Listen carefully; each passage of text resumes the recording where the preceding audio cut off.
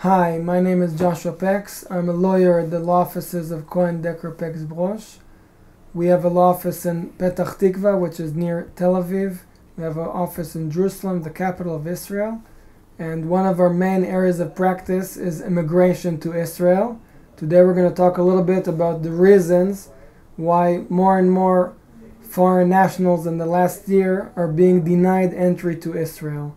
So during the last years of 2015, 16 and 17, every year we see tens of thousands of people that are denied entry to Israel. Most of the denials of entry happen at the Ben Gurion Airport, which is the main airport to Israel. So a foreign citizen lands at the airport but is refused entry. And this is for various reasons.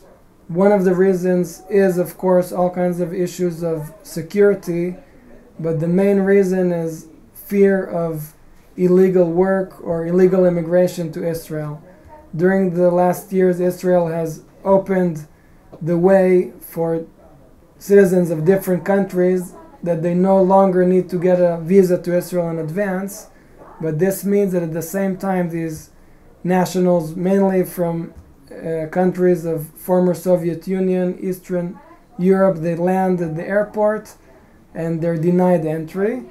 But also in other cases, if this foreign national has a relative from the first degree, like a husband or wife or brother and sister that are already working in Israel as foreign workers, this person needs to get authorization, needs to get a visa in advance to come visit Israel.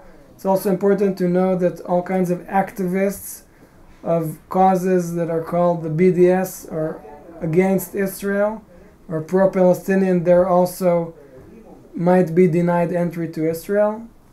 Even people that are suspected of missionary activity in Israel may be denied entry. All these reasons for denial of entry have been published just recently in July of 2017. This is a new procedure that we see really what are the reasons of denial of entry to Israel. So if you've been denied entry or you're afraid that your entrance will be denied to Israel, please don't hesitate to contact us.